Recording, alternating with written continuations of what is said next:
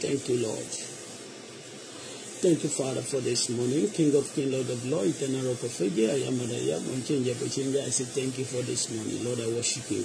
Ọlọ́run ẹ ṣé, Kristi ẹ ṣé, olùgbàlà ẹ ṣé, ayérayé ẹ ṣé, ẹlẹ́rìí ẹ ṣé, ọba tó jọba lọ ẹ ṣé, ọba tó fọba jẹ ẹ ṣé, ọba lánàá ẹ ṣé, ọba lẹ́nu ẹ ṣé, ọba títí ayérayé, ọba tí a máa ń pè ní àbí tó máa ń jẹ́ nínú ilé ẹ ṣé gan ni, alágbára gíga alápá jábíjábí, ẹkùn ọkọ̀ Fáráò kìnìún ẹ̀yà Júdà gbòǹgbò ìdílé Jésù. Adúpẹ́ fún yín lónìí, àṣeyín lọ́ba júbà rẹ bàbá rà tó mọ ìyá ọmọ rẹ̀. Thank you, wonderful Lord. Thank you, King of Glory. Thank you, Lord of Lord. Thank you, eternal rock of ages. Bàbá adúpẹ́ fún yín Ọlọ́run àyìn lógo, Ọlọ́run àṣeyín lọ́ba.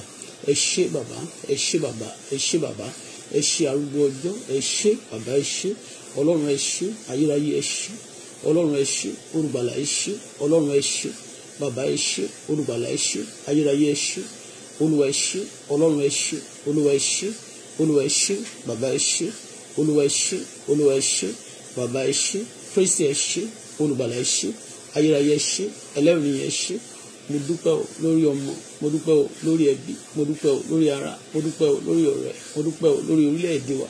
Ọlọ́run ẹ ṣé gan ni, bàbá ẹ ṣé o, Ọlọ́run ẹ ṣé o, Ọlọ́run ẹ ṣé o, ayérayé ẹ ṣé o, Ọlọ́run ẹ ṣé o, Ọlọ́run ẹ ṣé o, Ọlọ́run ẹ ṣé o, Ọlọ́run ẹ ṣé o, Ọlọ́run ẹ ṣé o, Ọlọ́run ẹ ṣé o, Ọlọ́run ẹ ṣé o, Ọlọ́run ẹ ṣé o, Ọlọ́run ẹ ṣé o, Ọlọ́run ẹ ṣé o, Ọlọ́run ẹ ṣé o, bàbá ẹ ṣé o, Ọlọ́run ẹ ṣé o, Ọlọ́run ẹ ṣé o, Ọlọ́run ẹ ṣé o, Ọlọ́run ẹ ṣé o, Ọlọ́run ẹ ṣé o, Ọlọ́run ẹ ṣé o, Ọlọ́run ẹ ṣé o, Ọlọ́run ẹ ṣé o, Ọlọ́run ẹ ṣé o, Ọlọ́run ẹ ṣé o, Ọlọ́run ẹ ṣé o, Ọlọ́run ẹ ṣé o, Ọlọ́run ẹ ṣé o, Ọlọ́run ẹ ṣé o, Ọlọ́run ẹ ṣé o, olùgbàlà ẹ ṣé o, ẹlẹ́dàá ẹ ṣé o, aṣẹ̀dá ẹ ṣé o, ọba lánàá ẹ ṣé, ọba lẹ́nu ẹ ṣé, ọba títí ayérayé, àwímáyẹ̀wò, asọ̀rọ̀ mátàsí, ògbèyàkẹ́rù ògbóníjà, ajàmájẹ̀bi, ẹ ṣeun wa o, Ọlọ́run ẹ ṣé o, Ọlọ́run ẹ ṣé o, Ọlọ́run ẹ ṣé o, Ọlọ́run ẹ ṣé o, Ọlọ́run ẹ ṣé o, Ọlọ́run ẹ ṣé o, Ọlọ́run ẹ ṣé o, Ọlọ́run ẹ ṣé o, Ọlọ́run ẹ ṣé o, Ọlọ́run ẹ ṣé o, Ọlọ́run ẹ ṣé o, Ọlọ́run ẹ ṣé o, Ọlọ́run ẹ ṣé o, Ọlọ́run ẹ ṣé o, Ọlọ́run ẹ ṣé o, Ọlọ́run ẹ ṣé o, Ọlọ́run ẹ ṣé o, ibi tẹ́ ti bẹ̀rẹ̀ ẹ ṣé, ibi tẹ́ bá dé ẹ ṣé, ẹ ṣé bàbá, ẹ ṣé bàbá, ẹ ṣé bàbá, ẹ ṣé bàbá.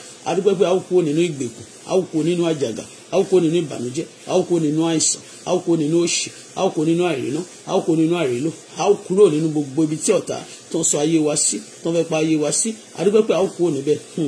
Ẹ sọ fún Sátánì pé mo ti lọ, ẹ sọ fún Sátánì pé mo ti lọ, ibi tó dé mi mọ́ Olúwa tú mi sílẹ̀ o.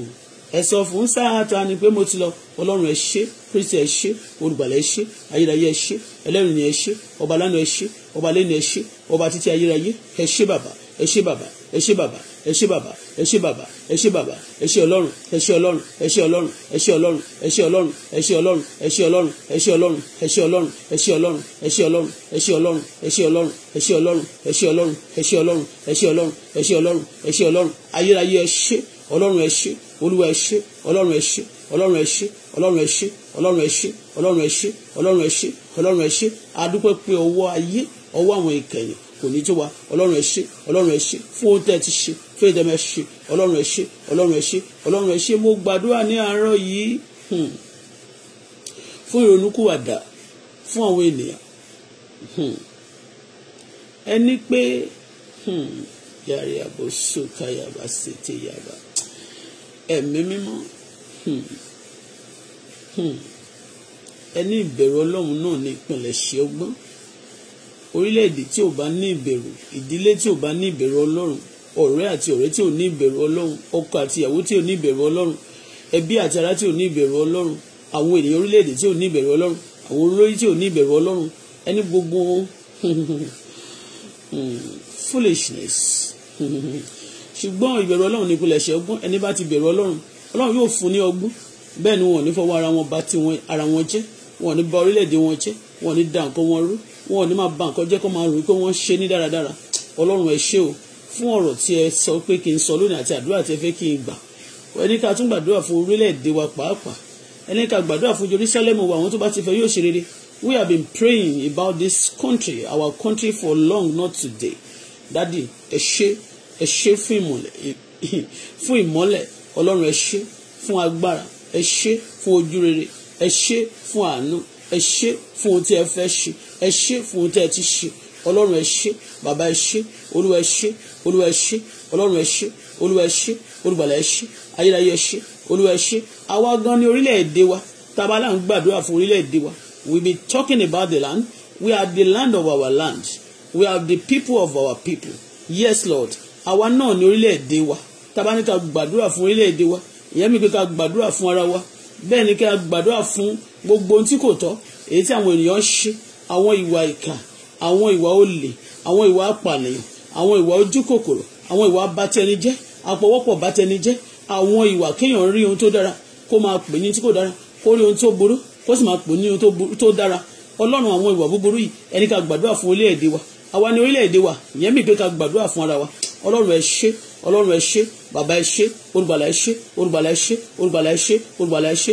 Mo wá gbàdúrà láàárọ̀ yìí pé gbogbo ẹ̀ṣẹ̀ tí a lè ṣiṣẹ́ tó lè mú kí àdúrà wa má gbà àbí ká gbàdúrà fún orílẹ̀-èdè kó má dáhùn. Ọlọ́run jọ̀ọ́ dáríjì wá o. Èmi mo gbàdúrà fún ara mi, fún ìdílé mi, fún ọmọ mi, fún gbogbo àwọn olólùfẹ́ mi. Ipe gbogbo ẹ̀ṣẹ̀ tó lè di ọwọ́ tó lè dè wá lọ́nà nínú àdúrà yìí. Ọlọ́run dáríjì wá. A fẹ́ gbàdúrà fún àwọn ènìyàn. A fẹ́ gbàdúrà fún orílẹ̀-èdè wa. A fẹ́ gbàdúrà fún àwọn ènìyàn wa. A fẹ́ gbàdúrà fún àwọn ènìyàn tó bá tiẹ̀ ti dára nínú ayé wọn kò fẹ́ àdúrà mọ́. Bí ó ṣe àwọn ènìyàn búburú, àwọn tí kò dára, bẹ́ẹ̀ ni tó sì gbàgbọ́ pé yóò padà dára. Ọlọ́run la fẹ́ gbàdúrà lónìí. Àṣẹ tí a bá ti pa lónìí, Olúwa máa fìdí rẹ̀ múlẹ̀ lọ́run. Ọlọ́run gbàkóso ní àárọ̀ tòní ní ọjọ́ ajé yìí. Ọlọ́run gbàkóso, Ọlọ́run gbàkóso. Lẹ́yìn tí a bá gbàdúrà tán, a ó jáde lọ síbi tí a ti jẹ láti wá àtijẹ àti mu. Ọlọ́run ẹ ṣé, bàbá yín lógo, àṣeyín lọ́ba, ìmọ́lẹ̀ nínú ìmọ́lẹ̀, ògo nínú ògo, ọlá nínú ọlá, agbára nínú agbára, ìjìnlẹ̀ nínú ìjìnlẹ̀, ẹ̀mí nínú ẹ̀mí. Ọlọ́run a yìn lógo sẹ̀, bàbá mo ṣe yín lọ́ba, mo júbà rẹ o, bàbá àrà tó mọ iye ọmọ rẹ̀, abiyamọ tòótọ́, lọ́jọ́ ìjà, lọ́jọ́ ìpọ́njú, lọ́jọ́ ìṣòro, abánimúlẹ̀ má dání, ọba mi o, lánàá, ọba mi léni, títí ayérayé, olóòtítọ́ ayérayé, ọba mi tí ò kì í purọ́, tí ò kì í ṣèké, ọba mi tó wí bẹ́ẹ̀ lánàá, tó sọ bẹ́ẹ̀ lánàá, tó ṣe bẹ́ẹ̀ léni, tó tún máa ṣe bẹ́ẹ̀ lọ́la. Bákan náà ni títí ayérayé, ọba mi àìkú, àyípo padà, ọba tó ga ju gbogbo ọba lọ, ọba tó dá ayé àti ọ̀run, ọba tó ga ju gbogbo ènìyàn lọ, ọba tí a kò lè rí fí. Bẹ́ẹ̀ ni orúkọ rẹ ni, dànsákì rẹ lónìí o, mo júbà rẹ o, bàbá tòótọ́, bàbá àrà tí kò lè kú, original father tí ò lè fọmọ rẹ̀ sílẹ̀. Ọlọ́run ẹ ṣé gan ni, àpọ̀mọ́ má fẹsẹ̀ rẹ̀ wọlẹ̀, òtítọ́ àti òdodo, ìbẹ̀rẹ̀ àti òpin gbogbo, ẹlẹ́dàá ṣẹ̀dá, olówó orí mi, olólùfẹ́ mi gan ni, òun gangan ni. You have never disappointed. We have come across a lot of people. I disappoint people. A lot of thousands and billions of millions of people have disappointed us, but God Almighty, He never disappoints. That is why I gave you kudos today, and I give you honor, adoration today, because you are so wonderful. You are so wonderful. You are so excellent. You are so powerful. Ọlọ́run ẹ ṣé o, níbi tí a wà lónìí, gbogbo ohun tó ṣẹlẹ̀, you have a purpose, you have a plan for it. It's not kò ṣẹlẹ̀ kò dé bá wa kò ṣe àbò, ẹ kàn fi kọ́ wa lẹ́kọ̀ọ́ ni, ẹni ká lè rí ènìyàn ká lè sọ náà, ntẹ́ bá ní ká sọ, ntẹ́ bá ti ní ká wí, ntẹ́ bá ti ní ká ṣe. Bẹ́ẹ̀ ni ẹni ká bá lè máa sọ, ntẹ́ bá ti ní ká sọ ni, ẹ fi àwọn ènìyàn wọn wá, ẹ fi àwọn náà wọn ènìyàn. Ọlọ́run ẹ ṣé, ọwọ́ rẹ ni kì í ṣe ti ènìyàn, ẹ̀nà ọ̀nàwọ́ agbára. Ọlọ́run ẹ ṣé o, Ọlọ́run tí ò sí nídìí ìkà, tí ò sí nídìí àbòsí, ó mọ gbogbo àwọn tó ṣèkà, ó mọ gbogbo àwọn tó ṣe rere, ó sì ń wo gbogbo wọn bákan náà, ó ń wò wọ́n. Bẹ́ẹ̀ ni Ọlọ́run ẹ ṣé, Ọlọ́run tó kó ipò àti àlìkámọ̀ tó kó wọn papọ̀, tó ní kó máa dàgbà papọ̀ sí, ìgbà tó bá wù á fọ ìpètú, ìgbà tó bá sì wù á mú kí àlìkámọ̀ náà kó wà láàyè. Ọlọ́run ẹ ṣé gan ni, kábíyèsí lórúkọ rẹ o. Àbá máa bí ọ pé kí ló ṣe tẹ́ ṣe yìí, kò sẹ́ni tó lè bí ọ, kábíyèsí o. Arúgbó ọjọ́, adàgbà má pàròyè, adàgbà má jẹ̀bi, adàgbà má kú láéláé, ọba tó dàgbà tí ò lo glasses, ọba tó dàgbà tí ò fọ̀pá rìn, tára rẹ̀ le títí, òun ló dàgbà ju gbogbo ayé lọ, ó gbogbo gbogbo ènìyàn lọ, ó ti wà káyé tó wà, ó ń bẹ nígbà táyé ń bẹ nísinsìnyí, yóò tún máa bẹ nígbà táyé kò ní sí mú. Èmi Fọláṣadé rèé o, mo dúpẹ́ fún ìmọ̀ yìí lógo, olótìtọ́ kan ṣoṣo. Ọlọ́run ẹ ṣé o, Kristi mo dúpẹ́ o, mo dúpẹ́ fún ohun tí ẹ kọ́ mi, mo dúpẹ́ fún ọjọ́ tí ẹ bá mi pàdé níbi tí ó le. Ọlọ́run mo dúpẹ́ mo yìn lógo fún yín àtìlẹ́yìn tẹ́ fún mi láti ọjọ́ náà. Oríṣiríṣi pańpẹ́ ni àwọn èèyàn ti dẹ, bẹ́ẹ̀ ni pé ká kó sínú pańpẹ́ pẹ̀lú ọmọ, ṣùgbọ́n ẹ jẹ́ kó rí bẹ́ẹ̀ fún wa, torí pé ẹ̀yin náà lẹ fún wa ní ẹ̀mí yìí, kì í ṣe ènìyàn. Ọlọ́run ẹ ṣé o, Ọlọ́run ẹ ṣé o, Ọlọ́run ẹ ṣé o. Tẹ́ ẹ bá ti fi ìbẹ̀rù rẹ sókàn àyà wa ní ọjọ́ náà níjọ́ ọmọ ni, bẹ́ẹ̀ ni a ò ní lè ṣe ń tó wù ọ́, a ò ní lè máa ṣe ìfẹ́ rẹ, a ò ní lè jáde láti sọ lónìí. Nítòótọ́ ẹ sọ, ẹni òtítọ́ wa bí àkísà ẹlẹ́gbẹ̀ẹ́ ló ṣe rí, ṣùgbọ́n mo tún dúpẹ́ pé oore ọ̀fẹ́ náà ni mo rí gbà, tó pẹ́ ní ká walk before you and be blameless as you walk before you. People should walk before you and be perfect. I thank you, Lord, for this morning, the spirit of perfection that you are using, Daddy, because you are always perfect. Even when people think you are wrong, no, you are never wrong. You are always perfect. Even when people praise you, you are perfect. When people refuse to praise, when people cry, you are perfect. When people laugh, you are perfect. When people are happy, you are perfect. When things stand still, you are perfect. When things is moving, you are perfect. When things turn around and is that, when there is breeze, you are perfect. Everything make perfect. When there is darkness, you are perfect. When there is light, you are perfect. When it was night, you are perfect. In the morning, you are perfect. In the afternoon, you are perfect. You are just a God of perfection. You are too perfect, Daddy. Nobody to be compared with you. Yes, but for your perfection, we ask for little, Father, to make us perfect and walk before you and be blameless, because you have said it. Because your Lord, also the people of the world, they use it. The country that want to proceed, that want to succeed, they use your law to perfect, for people to perfect. Yes, for peace to reign. When people try to be perfect, when people try to be righteous, yes, the country will be peaceful. But when people have no fear of God again, yes, they will do whatever they like. They will love to kill. They will love to plan evil. They will be doing things the way they want. But Lord, you are just a God of perfect. I thank you for this, your word. I thank you for these days. I thank you for this minute. I thank you for this hour. I thank you for the wonderful people you have come across before that are not perfect. I thank you for the wonderful, for the family I came from. I'm not, you are not, it's not by mistake. Yes, for coming from my country where I was born originally. Yes, ẹ ṣé o, láàrin ibi tí ẹ dá mi sí, Ọlọ́run ẹ ṣé o, níbi tí mo ti jáde wá, Ọlọ́run ẹ ṣé o, ní ìdílé bàbá àti tìyá gan, Ọlọ́run ẹ ṣé fún gbogbo ilé náà, ní gbogbo ibi tí mo ti rìn dé láyé mi, àwọn ilé tí mo bímọ fún, Ọlọ́run ẹ ṣé o, olùgbàlà ẹ ṣé. Ní ìgbà mìíràn tí ẹ̀mọ́ bá wọnú mi, a máa dàbí wípé kí ló dé Ọlọ́run tí a fi wà níbì kan, kí ló dé tá a fi jáde láti bíbá yìí wá. Ṣùgbọ́n ẹ tún àwọn èèyàn tẹ̀ tún béèrè pé ṣé orere kan lè ti Násárẹ́tì jáde bí? Torí bẹ́ẹ̀ tá bá tiẹ̀ ń sọ̀rọ̀ nípa ti òótọ́, tá bá ń sọ̀rọ̀ nípa ti perfection, tá bá ń sọ̀rọ̀ nípa ti holiness and righteousness, àwọn èèyàn máa sọ wípé ta ni eléyìí tó ń sọ̀rọ̀ nípa righteousness, ta ni eléyìí tó ń sọ̀rọ̀ nípa holiness. O mọ orílẹ̀-èdè tó ti wá ni, o mọ ìdílé tó ti jáde ni, o mọ ilé bàbá àti ìyá. Ṣùgbọ́n Ọlọ́run ẹ ṣe wá ní orílẹ̀-èdè ọ̀tọ̀, ènìyàn pàtàkì. Ọlọ́run ẹ ṣé gan ni o. Ayìnyín ló gbà ṣe yín lọ́ba. Baba, I worship you this morning. I say thank you. Ọlọ́run ẹ ṣé. Nítòótọ́ ẹ ṣe pé ká má ṣe judge according to the book of Psalm, Matthew chapter 7 verse 2 to 1 to 2. Ọlọ́run ẹ sọ bẹ́ẹ̀, ó ní thou shalt not judge. But Ọlọ́run ẹni ṣé àwọn ìdájọ́ a lè bí yín nítorí bẹ́ẹ̀ yín kọ́ lẹ kọ Bíbélì náà. Ẹ wọnú àwọn ènìyàn kan ni láti fi inspiration sínú wọn láti kọ àwọn ọ̀rọ̀ yìí jáde. Nítorí ọ̀pọ̀lọpọ̀ nínú àwọn adájọ́ tó wà nílé ẹjọ́, wọ́n máa dá amúrọ̀bà lẹ́jọ́. Àwọn ọlọ́pàá wọ́n máa mú àwọn jàgùdà, wọ́n máa mú àwọn èèyàn búburú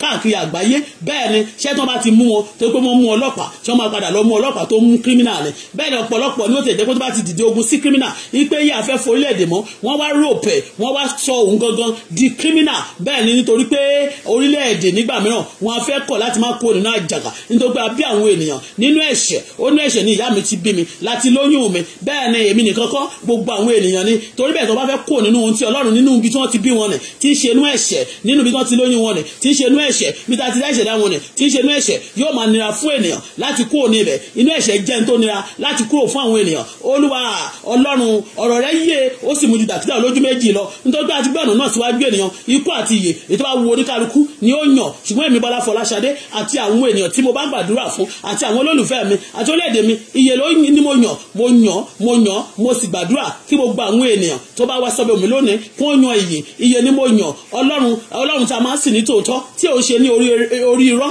tí a máa so nǹkan mìíràn ní ẹ̀yìn, tí a sì máa ṣe nǹkan mìíràn ní ojú ènìyàn. Ọlọ́run o torí gbogbo ènìyàn tán, orí mi tán o. Ọlọ́run tó mọ̀ mí, Ọlọ́run tó mọ ibi tí mo wà, Ọlọ́run tó mọ ibi tí mo dé, Ọlọ́run tó dá mi sí ayé, Ọlọ́run tó ní ìpinnu rere, tó ní ìpinnu tó fi dá mi. You created me for a reason. Ọlọ́run mo yìn lógo, mo ṣe yín lọ́ba lọ́pọ̀lọpọ̀. Ẹ rí pé mo ṣe àdúpẹ́ lónìí ni. I can't thank you enough. I can't thank you enough, Daddy. You are so wonderful. If it's good, you are wonderful. If it's not good, you are wonderful. We have money, you are wonderful. We don't have money, we are wonderful. The country is going through pains and hardship. You are wonderful. They are anytime they are flourish, yeah, you are also wonderful. Ọlọ́run ẹ ṣé o, wonderful, wonderful is your name. Wonderful, wonderful is your power. Wonderful Lord, wonderful King, wonderful King God, wonderful Father, wonderful King of glory, wonderful Creator of heaven and earth. Wonderful, wonderful, wonderful, wonderful, wonderful, wonderful, wonderful, wonderful is your name this morning. Lord, I say thank you for everything. I worship you, Lord. Be thou exalted, be glorified forever. Olúwa ẹ ṣé gan ni, ẹlẹ́dàá ṣé,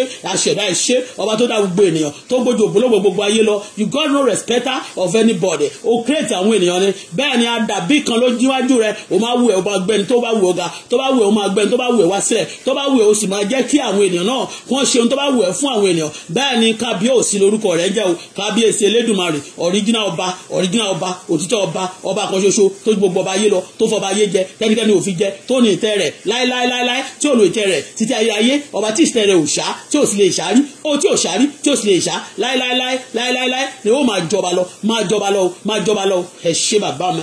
Ìbéèrè lẹ́ẹ̀kan sí, mo bẹ̀bẹ̀ fún agbára ẹ̀mí mímọ́. Bíbélì sọ pé ó ní foolishness, ìbẹ̀rù Ọlọ́run òun náà ní ìpilẹ̀ṣẹ̀ ọgbọ́n. And only my people perish because the lack of knowledge. I pray, Lord, for knowledge today, more knowledge, and your fear into my heart, to my children, sir, to my family, to my people, to my nation, to our people, to our leaders, to our homes, in the mighty name of Jesus Christ. You said we should pray for our nation and those who love it, that they shall prosper. I've been praying for it. I've been praying for the nation, and we have been praying for the nation. We have been praying for the nation and doing many things for the nation, but we are prospering because you are with us. It's because of you that because when we say the truth, not because we are spending the money we want, not because we are living in the house we like, not because we are riding the car we wanted, not because we have the kind of family and the kind of relationship we wanted. No, but we are prospering because we have fear your fear into our heart. You have created into our heart. You are our guardian, you are our footstep, you are our joy, you are our word, you are our protector, you are our savior, you are our supporter, you are everything to us, you are our glory. Thank you, Lord, because your prosperity is in us. Thank you, Lord, because your fear is in us. And any nation that have your fear, they shall prosper. Those who have your fear, they shall prosper. The leader who have your fear shall prosper. The people who have your fear shall prosper. The citizens that have your fear, that have the fear of the Lord, shall prosper as well. They will have peace. They shall do things accordingly. Thank you, Father. We worship you, Lord, for this moment. We appreciate you, Lord. Be thou exalted, be glorified forever. Once again, I pray, Lord, for your fear. Lord, create more of your fear into my heart. I want to fear you. I want to fear you. It's not because I fear the government of this country. It's not because I fear the government of Nigeria. It's not because I fear the government, people worship me, but because you have created your fear into my heart that time. That is why I have my mouth today to be saying many things. Yesterday, I challenged a friend. If I slept with a friend, with the husband, with one of her husband before, I will not be able to talk. If I have done anything wrong for her, I will not be able to talk. But it's just because you have created your fear into my heart. It's not because my mommy trained me to be faithful. No. My mommy never teach me that. Nobody in my family, I don't even know. My father died when I was a baby. Nobody have given me that home training for me to be faithful, for me to be righteous. But you, Lord, you created it in me. It's just automatic by you. It's not because you love me. Yes, it's a grace, and I acknowledge this grace today, and I praise your name today. It's a grace. It's a grace, and I acknowledge you. Daddy, indeed you are with me. Daddy, indeed you are with me. Daddy, indeed you are with me. Daddy, indeed you are with me. Daddy, indeed you are doing wonder. Daddy, indeed you are my trainer. Daddy, indeed you are my supporter. Daddy, indeed you are the one that used me. Daddy, you are the one that used me. That I'm your vessel. Daddy, I say thank you. Daddy, I worship you, Lord. I worship you, Lord. I worship you, Lord. I worship you, Lord. It's not because in my family, if I say I don't want to do this thing, I don't want to do bad thing, it's not because my family house, my father's house, not because they are righteous. No. I don't want to do bad thing. It's not because my mommy's house. It's not because they are bad. I mean good. No, because you just love me. You just shows me. You just teach me and make me to be a teacher. Yes, to be righteous and let people live a righteousness like, oh Lord, and the righteousness that is not operating in our country. It has caused us a lot of problems. A lot of righteousness that is not operating in our country. fear of God that is not in people's heart has caused a lot of trouble, has caused a lot of damage, and allow people to be killing people and destroying people, frauding people, claiming people say, they have done a lot of havoc to the nation because there is no fear of God. I pray, Lord, for your fear today in your heart, in people's heart, in our nation. Oh Lord, create your fear. Oh Lord, create your fear. Oh Lord, create your fear. A country that want to prosper, that need to be prosper, that have to prosper, that have to have the fear of God. The pastor, the churches, it's not by planting churches. It's good to plant to honor the name of God, to serve God alone, and to have the fear of God. A leader shall have fear of God. A leader that have fear of God shall lead their people with righteousness. Yes, a pastor that have the fear of God, they shall do things according to God. I pray for the spirit of righteousness on myself and my nation and all my people. Father, Lord, release the anointing of righteousness upon us. Release the spirit of righteousness today in our nation, in the mighty name of Jesus Christ. Father, Lord, I want you to release the spirit of righteousness, the spirit of fear, that fear you, that righteousness, and fear you. Lord, release the spirit, release the power upon people right now in the name of Jesus Christ. Every plans of the enemy, Father, destroy that plan. Every plans of the enemy against my life, against my people, Lord, destroy that plan right now in the mighty name of Jesus Christ. Whatever any man or woman that is planning against my life, Father, destroy that evil plan in the name of Jesus Christ. Gbogbo nti àwọn ọ̀tá ṣe lòdì sí ayé mi, ó yá lórúkọ Jésù, ó yá ẹ máa bàjẹ́ lórúkọ Jésù. Gbogbo ẹni tó dẹ pańpẹ́ sílẹ̀ fún mi, gbogbo ọmọ yín pátá àti ẹ̀yin àti lílé yín lẹ́yìn kò sínú pańpẹ́ náà. Mo gbàdúrà, mo ṣe bí Ọlọ́run ní kí n ṣe ni. Bẹ́ẹ̀ ni gbogbo tí àwọn èèyàn ṣe fún mi ni wọ́n sọ ni mo sọ ni. Ṣùgbọ́n ní orílẹ̀-èdè mi, àwọn ènìyàn kórìíra òtítọ́, wọ́n sì fẹ́ràn ìkà, wọ́n fẹ́ràn irọ́.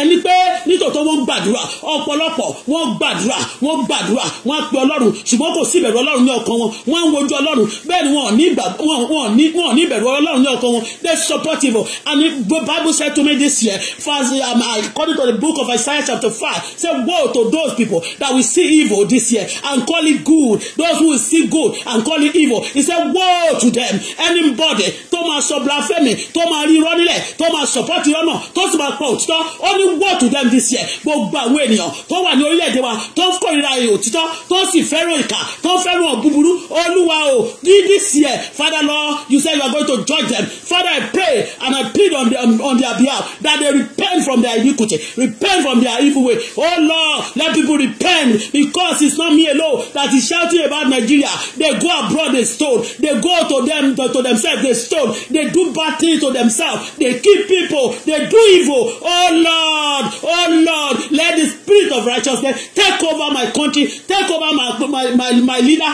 our leaders, our rulers, in the name of Jesus Christ. Let the spirit of righteousness.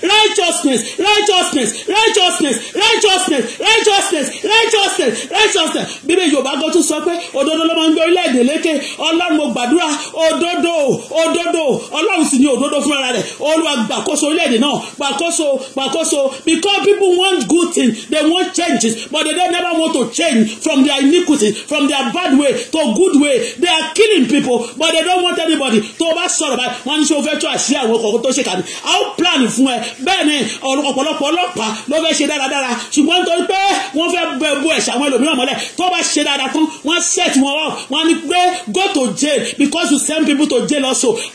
And gbogbo tó sọ pé kó ṣe ní orílẹ̀-èdè náà ni òtítọ́, kí àwọn criminal kó sì kó ní orílẹ̀-èdè. Ọlọ́run o, orílẹ̀-èdè mi kórìíra gbogbo òtítọ́ yìí. Ọlọ́run mo gbàdúrà fún òtítọ́ ní orílẹ̀-èdè mi o, àtàwọn pásítọ̀ bẹ̀ wọ́n kórìíra, ọ̀pọ̀lọpọ̀ nínú wọn ló kórìíra òtítọ́, àti gbogbo àwọn aláìgbàgbọ́ bẹ̀ ni wọ́n kórìíra òtítọ́. Wọ́n fẹ́ ohun tó dára, ṣùgbọ́n wọn ò ṣe ohun tó dára. You said do good and then you will receive. When you do the right thing, you receive the right answer. They refuse to do right thing. My God and my Savior, let people do good, let people do right thing in the name of Jesus Christ. I complain about the people who are there with me. People also in the world, not me alone. They be complaining about our country, about our system, that there's a lot of corruption, that our citizens, when they go to abroad, they go and commit crime, they go and do evil. When you talk about it, some criminals, they feel offended. Yes, we know criminals will never love you to talk about them. Sinners always love their way of living, and they shouting that God is changing to them, and they know that God hates evil.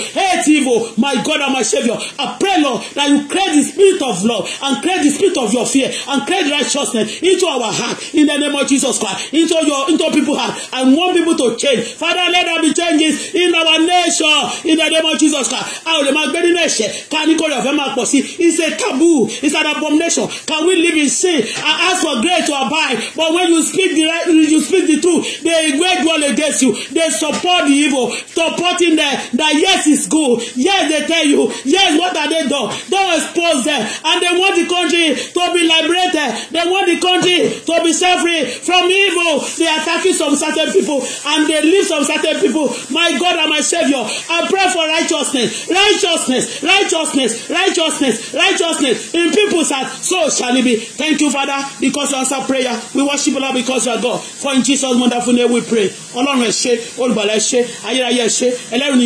The spirit of righteousness, the spirit of righteousness, the spirit of righteousness, the spirit of righteousness, the spirit of righteousness is not the spirit of pollution. It's not the spirit of It's not those more people that will kill people after killing people, and then they will write them. They go and be sharing things to people that just to cover their sin. Oh Lord, spirit of righteousness in Nigeria, Father Lord, oh Lord, release it today to the churches, to the Muslims, to the Christians, to the everybody, to the nation, to the leaders. Let the spirit of righteousness that fear your name, let it possess everybody in the name of Jesus Christ. The spirit, oh Lord, that fear you, let that spirit possess me in the name of Jesus Christ. I will do things right when you are there, when people are not there. I will do things right. Father Lord, help me. Let my children do things right. Oh Lord, let the spirit of righteousness, spirit of righteousness, spirit of righteousness, spirit of righteousness, and your fear possess me, possess my children, possess my family, possess my nation, possess our leaders in Jesus' name. Thank you, Father, because you answer prayer this morning in Jesus' powerful name. We are praying. Along with you. Spirit of righteousness. Spirit of righteousness.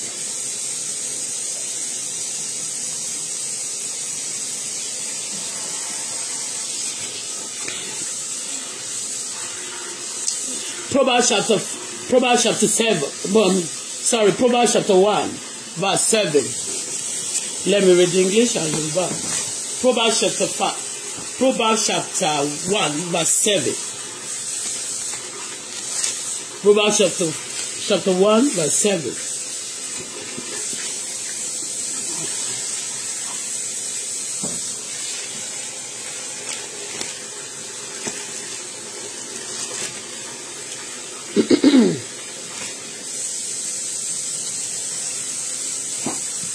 Proverbs chapter 1, verse 7. A country that need good thing and then doesn't want to do the good, right things, that need right things, the people that need the right thing that refuse to do the right thing. Verse 7, Proverbs chapter 1, verse 7. The English said, the fear of the Lord is the beginning of knowledge. The fear of God is the beginning of knowledge. Ìbẹ̀rù Ọlọ́run ni ìpilẹ̀ṣẹ̀ ìmọ̀. Ṣùgbọ́n àwọn aṣiwèrè gan ọgbọ́n. Àwọn aṣiwèrè wọn gan ọgbọ́n. You see, the foolish people, they want good answer, but any evil they contributed, they don't want anybody to talk about it. If any country doesn't want any evil to be corrected, then the country cannot fight, cannot base, should not have any law. Any country that doesn't want any evil to be corrected, any country that don't want any evil to be corrected, should not have any law. Wọ́n ní ìlú tí ò sí òfin, kò sí ẹ̀ṣẹ̀. Some country, like my country, they never want any evil to be mentioned. They never want any evil to be touched. To be touched. You understand me? And they still tell you that there is law for some people. That to tell you that some people will have to obey law of the nation and some will not obey it and nothing will be done. But any country that refuse to obey, that refuse to have the law, that refuse to touch the evil, then the country should not have law. Any country that refuse to, you understand me? Any country that refuse to touch evil, any country that refuse to judge evil, Any country that refuses to judge evil, the country should not have law. The country should not have law. Because any country that refuses to judge evil, that the country is lawless. And the country surely, demon, evil will surely take over the place. Okay? So, if evil is in the land, then they need to be touched. You understand me? If evil is in the land, the evil needs to be touched, that to be treated. Okay? Evil needs to be treated, not good.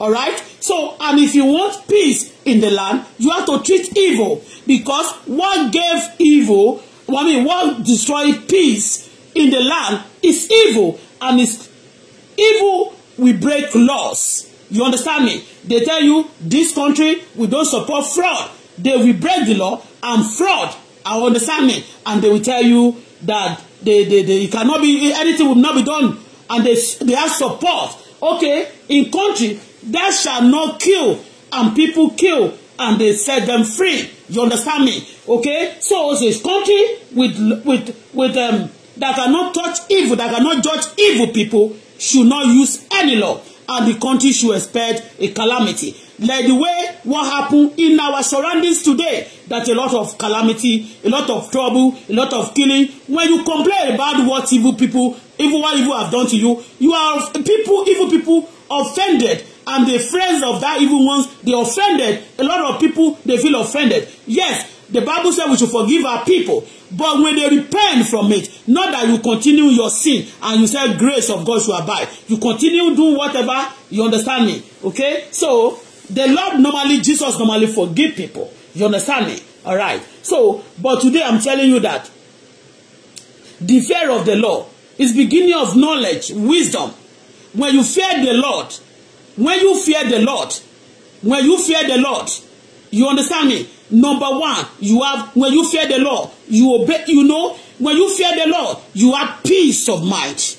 Okay? The peace of mind, because you fear the Lord. You are not doing that thing not because of people, because of the fear of God that is in you. You don't destroy people because of the people, the Spirit of God in you, the fear of God that is in you, not because of the fear. You understand me? So, a lot of people, when you fear your leaders, if your leader is your friend, if you fear your president, or you fear people that are in power, if they are your friend, you will not fear them. And you can do whatever you do. I mean, the law says you should not do in the country because you have access to those people who are rulers. Okay? But when you have the fear of God, even when you are close to the rulers, you are close to the prime minister, you are close to the president, you are close to the governors, you are close to the people in parliament, then you know what? You're close to police. You are even born. Police is your father. Police and soldier is your father. You know what? Because you fear the Lord. Because you fear the Lord, you know what? You will still do right thing. You understand me? I thank God for the country, some country that try to fear the Lord, create a fear of God into the people's heart. And God bless them all. In Jesus' name. And one thing I believe and I pray our Christians should be teaching this day, not prosperity. And people who are not making money alone. Because when we are just talking about money, people will be going to Abali. They'll be going to evil people. They'll be going to one place or the other to go and look for money in no cause. We need to teach people now. We need to preach now the word of God. That is the fear of God. Tell your leader, if you are close to the power, tell them to fear the Lord. Tell them to have the fear of God. Even when people are not teaching them, they will know that when I'm doing this, if I do this to my country, if I do this to this person, it's wrong. So, fear of God is the beginning of wisdom. And anybody that has fear of God, he will do extraordinary because the knowledge of God is using knowledge of God alone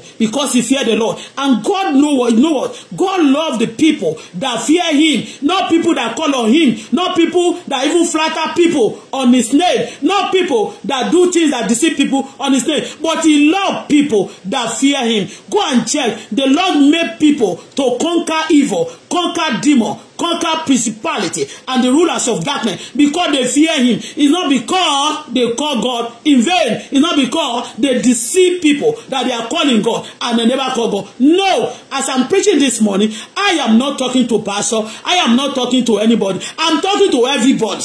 okay, including myself. All right, so don't believe that, oh, the preaching, it can be going to pastor and then we show the IHL. You know what, even when people showing me, when I'm saying the truth about things that happen and you show me hatred, it's because you don't have the fear of God. Yes, and the people that always do things on the flesh will always be on the flesh. You got to do things of the spirit now. It's because anybody that called God, that believe in God, has to be it has to be a spiritual person, because God is a spiritual. And then somebody that is a spiritual, people are there, you are not there, they are performing things that are good, okay, good spiritual, okay. So today I pray once again for people from my land. You are here, you are not here, anywhere you are, the Almighty God will create his fear into your heart and into my heart, and we do the work of God, do things right. Even when people are there, they are not there, and we do it right. Let me tell you, if a police just believe that, after all, we have to forgive this person.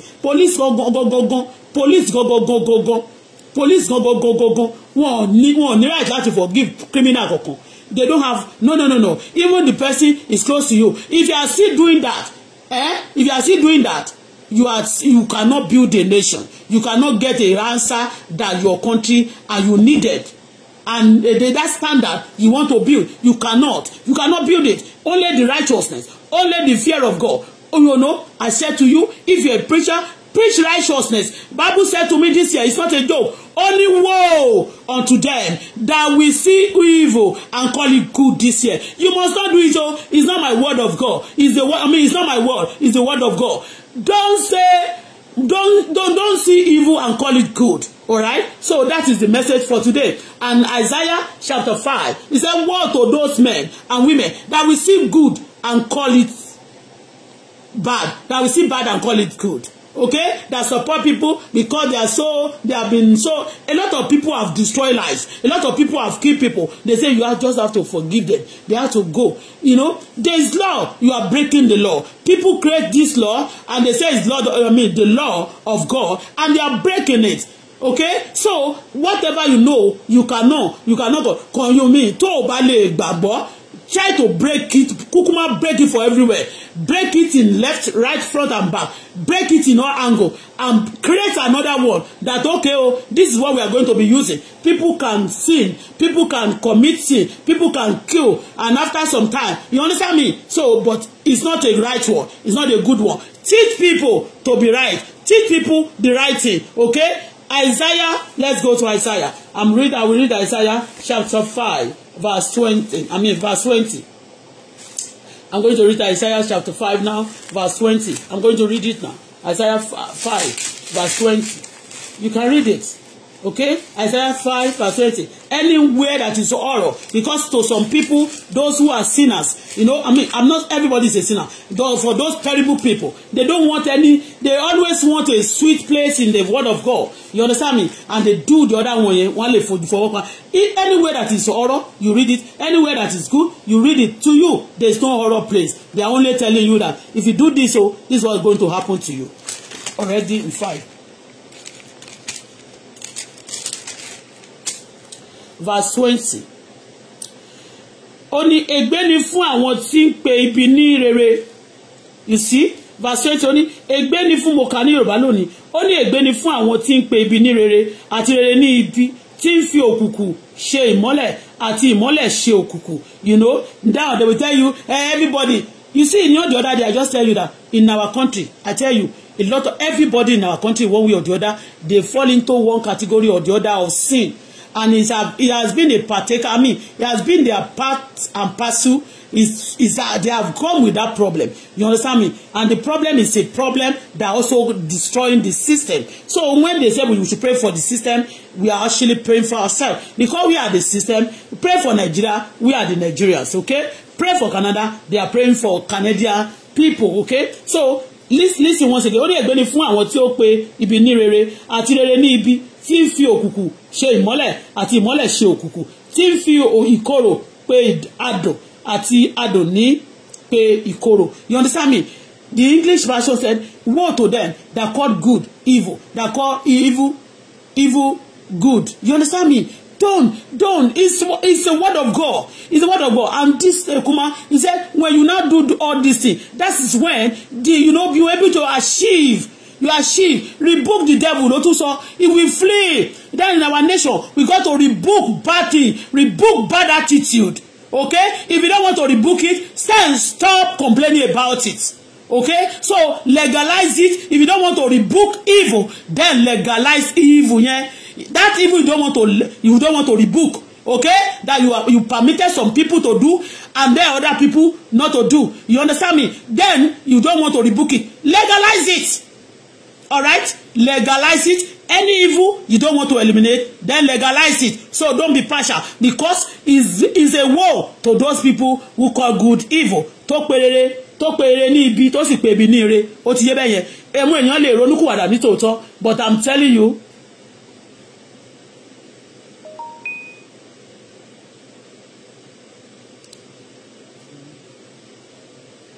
So ìyẹn bó ṣe jẹ́ ní àárọ̀ yìí. So good morning everybody. We are going for now. So don't forget this. And Isaiah 60 also. That's why everybody want to rise and shine. Everybody want to rise and shine. But our country also want to rise and shine. He said, rise and shine. That is the watchword for our country also.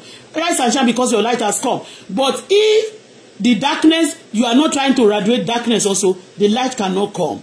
Okay? So how can you radiate darkness? Is by rebuking, resisting the devil, and doing the righteousness. Have the fear of God. People are there, they are not there. Do things that is right. Okay? So thank you so much for coming. Bye for now. May the grace of our Lord Jesus Christ, love of God, fellowship of Holy Spirit be with us now forevermore. Amen. Surely goodness and mercy, success and favor shall follow us all the days of our life. We shall dwell in the house of the Lord forever and ever. Amen. We shall be like a tree planted by the riverside that bring forth in the fruit in the season. Our leaves shall never wither. Whatever we lay one shall prosper. Name of the Lord is a strong tower. The I shall run to their safe. Myself and my people run into it. We are all safe in Jesus' name. As much as surrounded Jerusalem, O God Almighty, surround our life with blessing, with favor, with goodness, with testimony, with power, with joy, both now and forevermore. Amen, amen, amen, in Jesus' name. So, hallelujah, hallelujah, hallelujah, hallelujah, hallelujah, hallelujah, hallelujah, hallelujah. Amen, amen. You go for yes. We are not discouraged, okay? Bidemi, Oluke, you are here, say good morning, ma. When we are praying, you say amen, not good morning. I'm not saying you should greet me, all right? Only hello, ma. I'm not saying you should greet me. You say amen when we are praying, because I'm not saying hello everybody. I'm not saying I'm joking, all right? Okay, so I'm just correcting you. So, but if you don't say amen, you are too big to say amen, and also you are too big to say like and love. It doesn't matter, all right? So that is part of things also you do. You are doing it. You show the hatred, and you show the hatred because you support evil, and your country and the country cannot be growing if you continue to support evil, all right? You support evil in no form. The evil will continue to generate. So that is it. Good morning, as you have greeted me before, and bye for now. Thank you so much for coming. And for those who don't come, and you also came to listen, to feel the way you feel, may Almighty change your mind and build you and create His fear into your heart and let you understand what we are saying. All right? Thank you so much. Bye for now.